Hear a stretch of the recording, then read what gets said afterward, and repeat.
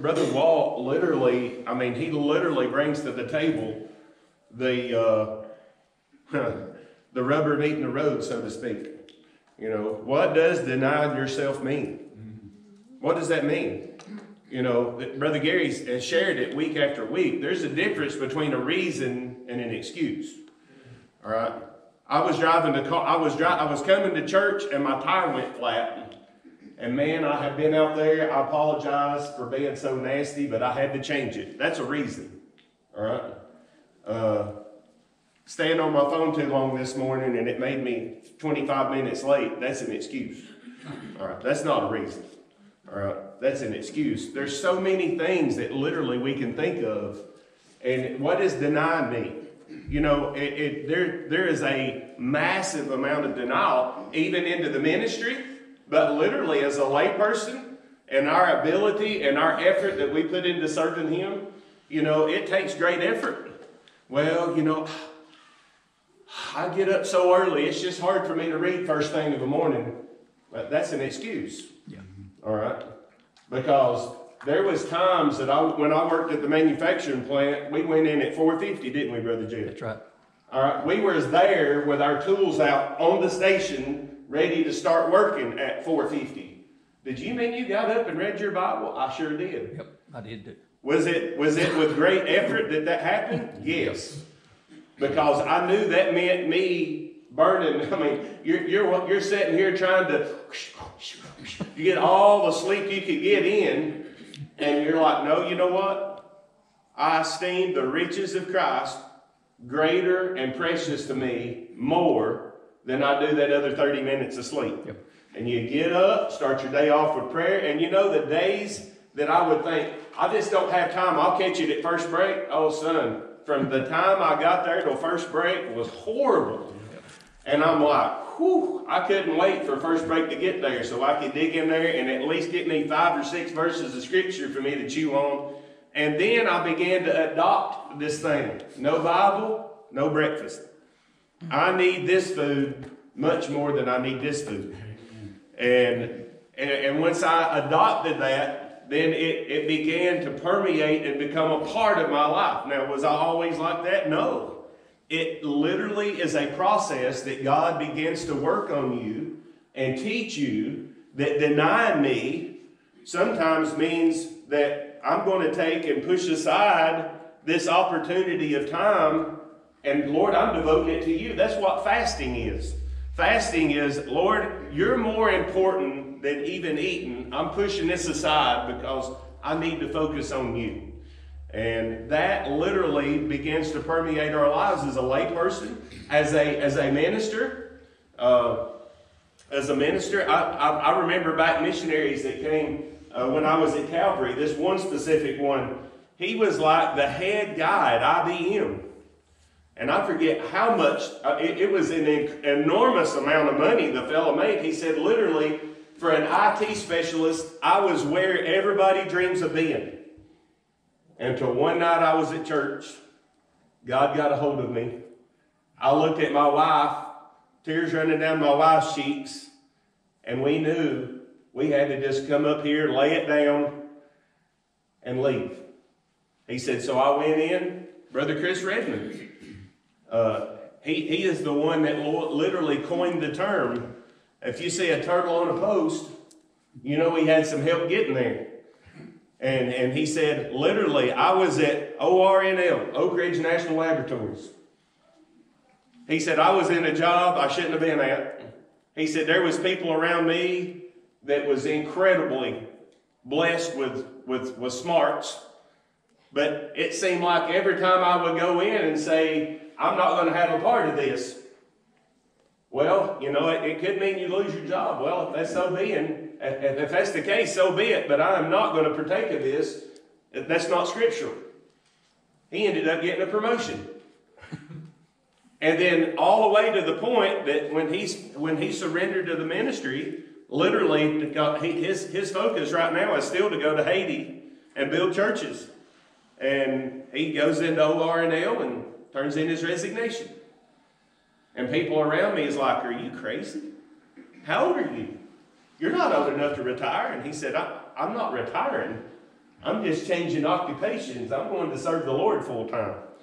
And it is an amazing thing. It's easy for us to get wrapped up in what this world, and that's beyond in our morning message, what this world has to offer.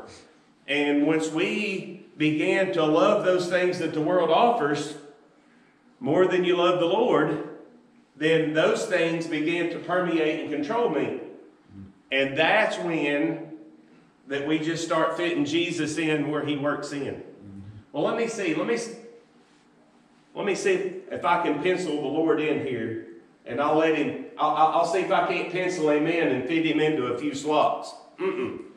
Denying yourself, taking up your cross and following him means everything else has got to fit into his slots. He don't fit into nothing. He has to become my all in all. And you know, I hear these songs say, he is my all in all.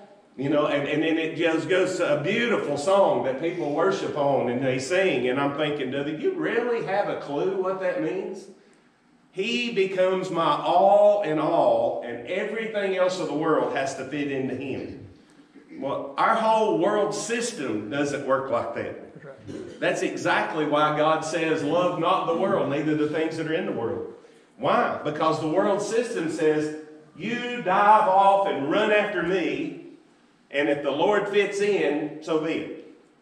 But whenever that you come to these passages of Scripture, he says, no, that's not the way it works at all. You deny yourself. Oh, yeah, but that's just for preachers. Oh, you deny yourself. Oh, but that's just for missionaries. No, it's for all of us. Because all of us are tempted by the things of the world. And these things of the world are the things that's trying to get us to run off after them.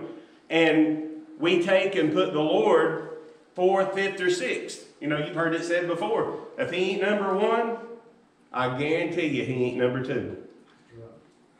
Why? Because we're running after the things of the world, and he is like that hand. What I really want to chase is on top, and then I have these other things that fit in, and then the Lord's the little one down on the bottom dangling in. Well, that's exactly opposite of what this verse is teaching us.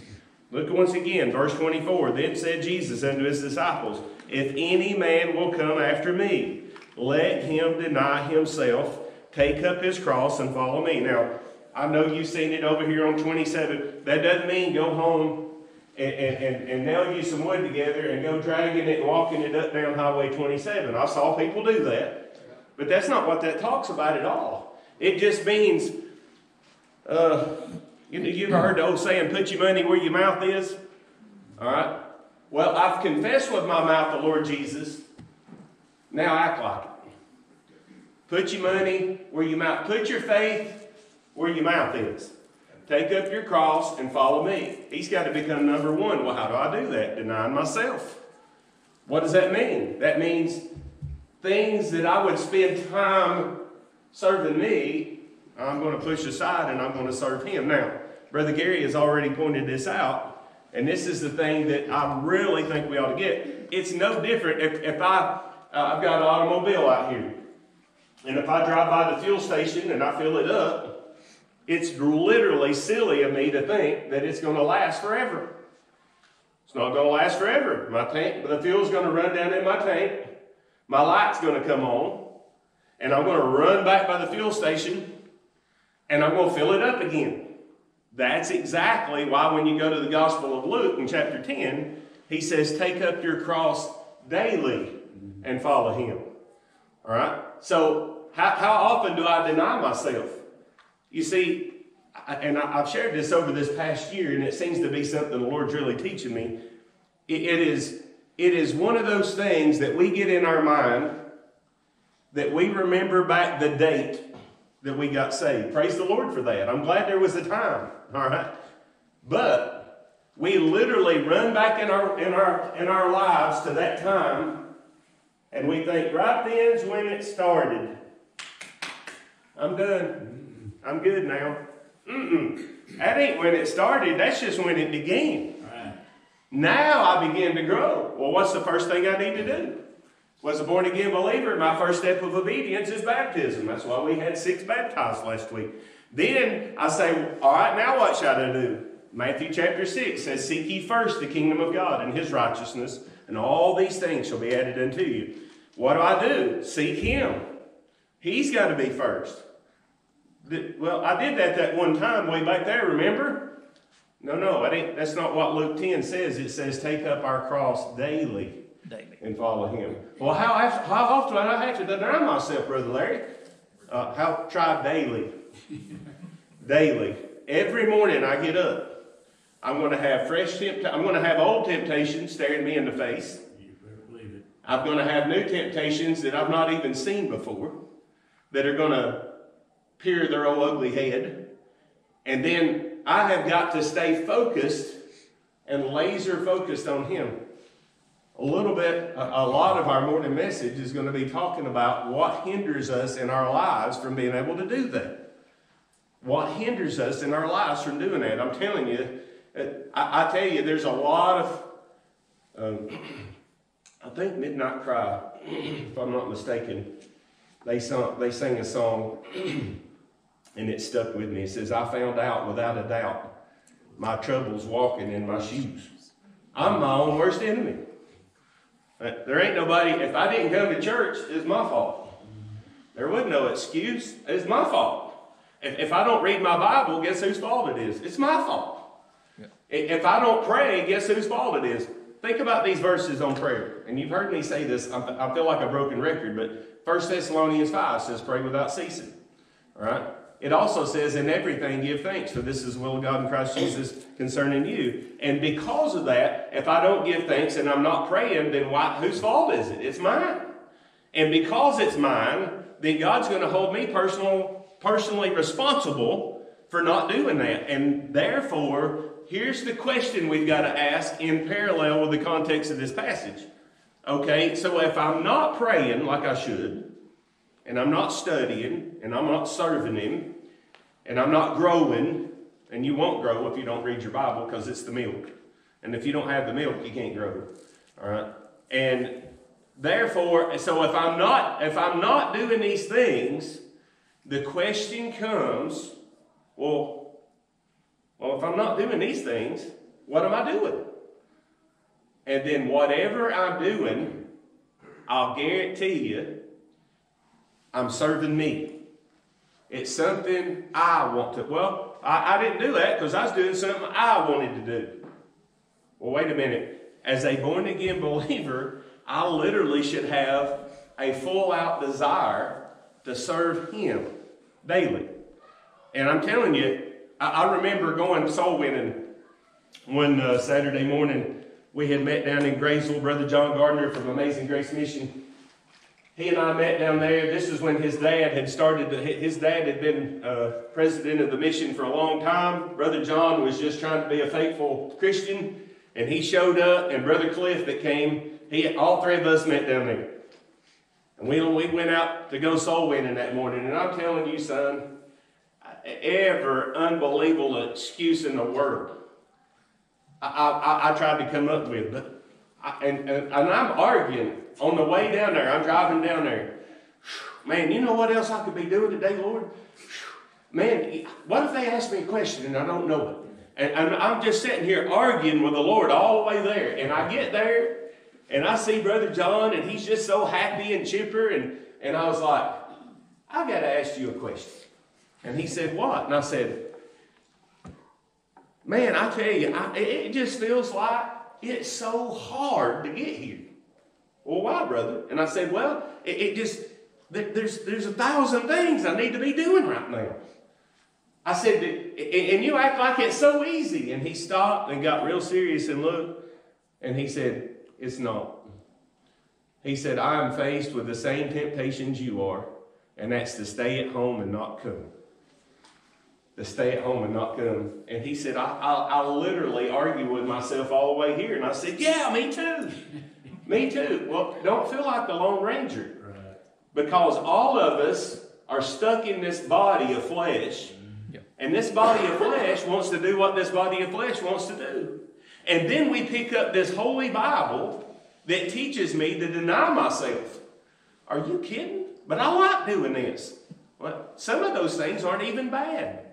It just literally, we put it before God, and God says, you can't do that.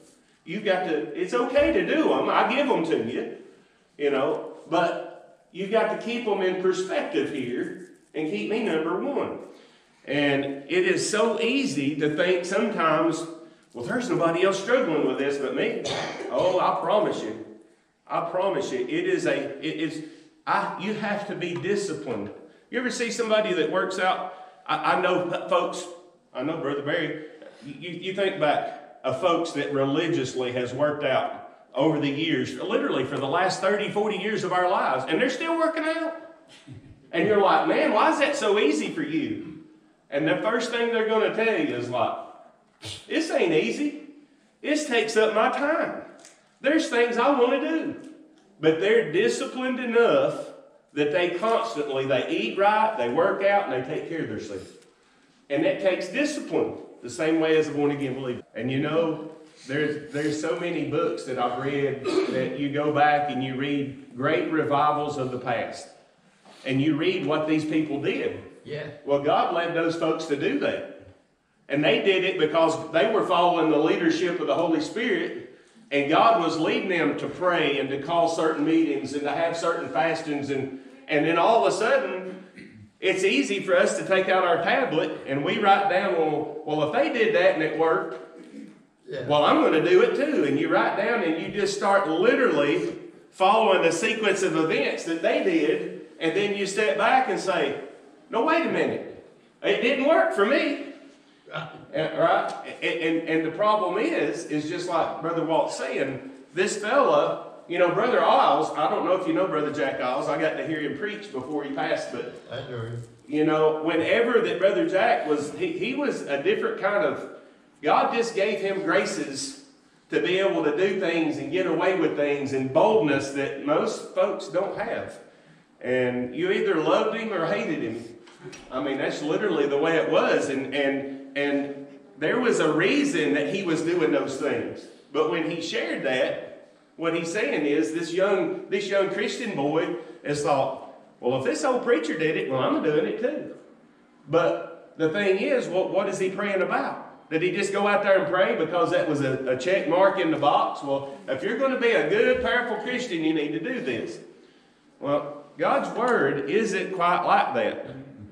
God's word is directing all of us to deny ourselves. Now, here's the thing that begins to differentiate it. I've got my list of things that I've got to deny.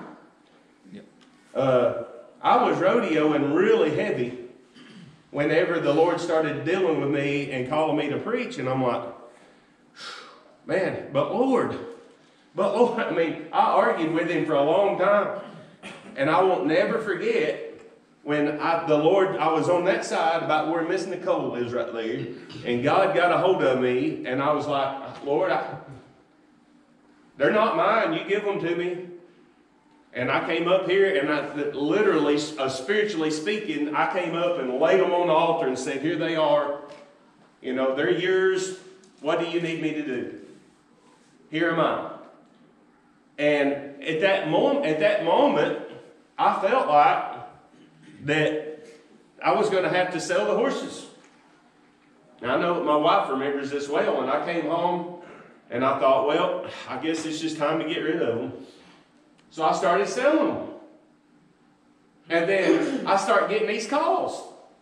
So I sold one or two and I thought, well, I'm going to whittle down the herd. I get these 2 calls and I was given 2 really good ones back. I didn't have to buy them. God gave them back to me. And I'm thinking, now, wait a minute. I thought I was supposed to get rid of these. And then that's when I began to understand the Lord was teaching me, no, son, I give them to you. But the problem was they was before me. That's right. I couldn't use you until you were willing to get rid of them. And then when I give them back to you, you just got to make sure you keep them in perspective. Yeah. And that's the same way with everything about our lives. Isaac. That's right. Yeah.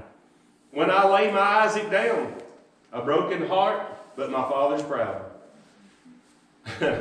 And on this altar here he lays, justified, it wasn't him. God wanted me. That's that song that I sing. And that's the fruit of that song being showed to us right there. It wasn't him. God didn't want Isaac. God wanted Abraham. And he knew until Abraham laid Isaac down, he could never have Abraham. But when Abraham was willing to give up that gift, that most precious gift, then God says, that's okay. Now you got it in the right perspective. What an amazing thing. Amen. Amen. What an amazing thing. Let's read these verses. Verse 24, then Jesus said to his disciples, if any man or woman will come after me, let him deny himself or herself and take up his cross and follow me. For whosoever will save his life shall lose it. And whosoever will lose his life for my sake shall find it. For what is a man profited if he gain the whole, notice this word, world, and lose his own soul? You see, what is it that we run after? And I'm trying not to step all over the morning's message so that we'll stay focused, but what is it we're running after? He says love. When he says love not, we ought to be anxious and ready to listen. And he says love not the world. The world? He says, yeah, neither the things that are in the world. And it can be really confusing. Matter of fact, I've had folks come to me, are we not supposed to love the earth? And I'm like, oh, no. That's not talking about that world. God made the heavens and the earth and said it was good.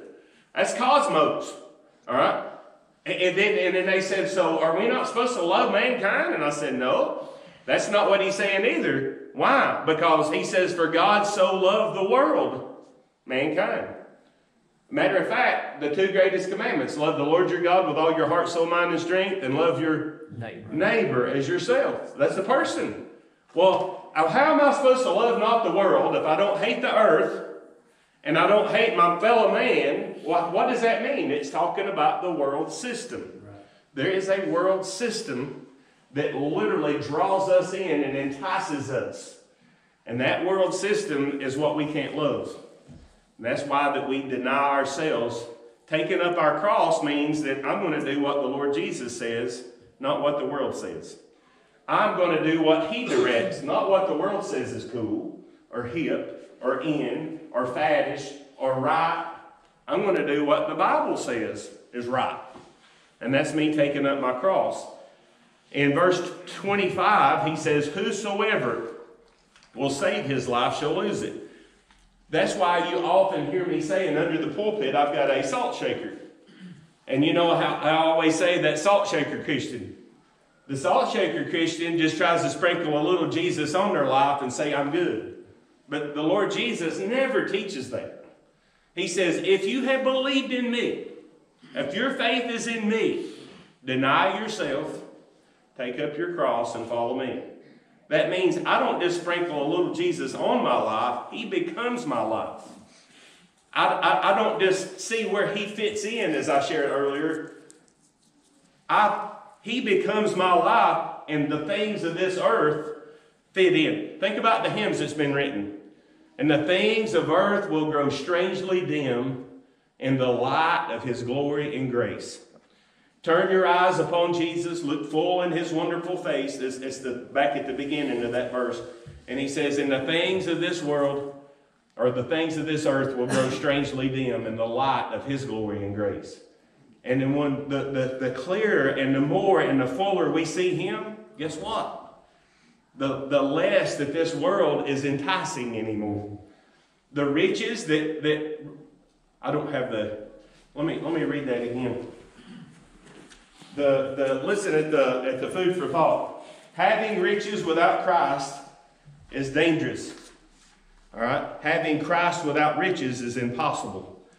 Riches monetarily without Christ is dangerous. Right? And that's why he said it's easier for a camel to pass through an eye of a needle than a rich man the gates of heaven. And I know all the analogies given there. But he says having Christ without riches is impossible. These things that we've got to focus on are the glories that God promises. So let's look at one verse and then we'll be done. Hebrews chapter 11, Hall of Faith. We looked at this the other day, and it's talking about a man named Moses, and you know who he is. God used him God preserved him whenever that Herod was killing all the babies And then all of a sudden, before you know it, he's raised up in Pharaoh's house. And Moses literally had literally all the riches of Egypt at his fingertips. All right? You know how a daughter has daddy wrapped around her little finger, right? Ain't that right, Brother Jim? That's right. All right. And because of that, well, guess what? Moses was declared to be the son of Pharaoh's daughter. So whatever his daughter asked for, all Moses had to do is go and say, Mom, I would really like to have 10,000 more camels. It'd have been done. Whatever he wanted. Mom, I really would like to have 40 billion in gold. It was done. But when Moses realized what God was drawing and using him for, listen what happened. Hebrews chapter 11, verse 23. But by faith Moses, when he was born, was hid 3 months of his parents, because they saw he was a proper child, and they were not afraid of the king's commandment. All right? So that, and by faith, they just knew that God was going to use him, so they set him aside. God preserved him. Now look what happens. Now Moses is grown. Verse 24. By faith Moses, when he was come to years, that means when he was grown, right, refused to be called the son of Pharaoh's daughter. And you would be like, well, why? Verse 25. Choosing rather to suffer affliction with the people of God than to enjoy the pleasures of sin for a season. Yeah. Esteeming the reproach of Christ, here's that word, Brother Gary, greater riches than the treasures in Egypt, for he had respect unto the recompense of the reward. He knew that the reward of Christ was much greater riches than all the gold that Egypt had to offer. And that's the thing that we've got to get to. Is it easy? No, it's only something God can teach us. It's only something that God can draw us to. That when we deny ourselves and say, Lord, I don't want this anymore, it's yours, I want you. Then we begin to realize the riches. And that's why that the latter part of our food for thought says, having Christ without riches is impossible. Being a salt shaker Christian, it's possible. Having Christ and knowing him. We often, but there's actually a hymn in our redback book, and it says, I just went blank. The hymn, I know whom I have believed and am persuaded that he is able to keep that which I've committed unto him against that day. And once we know whom we believe, that's what always bothers me, and it scares me with these young folks. We literally could coerce and convince them to say, okay, now say these words, okay? And they could say the words, but they don't know what they're talking about. They don't know who they're praying to. They don't know who they're believing in. But when God gets a hold of them, and he opens their eyes that they're a sinner and they want forgiveness, and they realize the only way of forgiveness is by believing on God's Son, and his name is Jesus. And the way they got forgiveness is that Jesus died for their sins, was buried, and rose again. And they know whom they believed, and they're persuaded that he is able to keep that which they've committed unto him against that day. Then it's a relationship. Amen. Religious practices are just checking off the boxes. A relationship is knowing him and the power of his resurrection. Amen. Amen. Let's close. Heavenly Father, we praise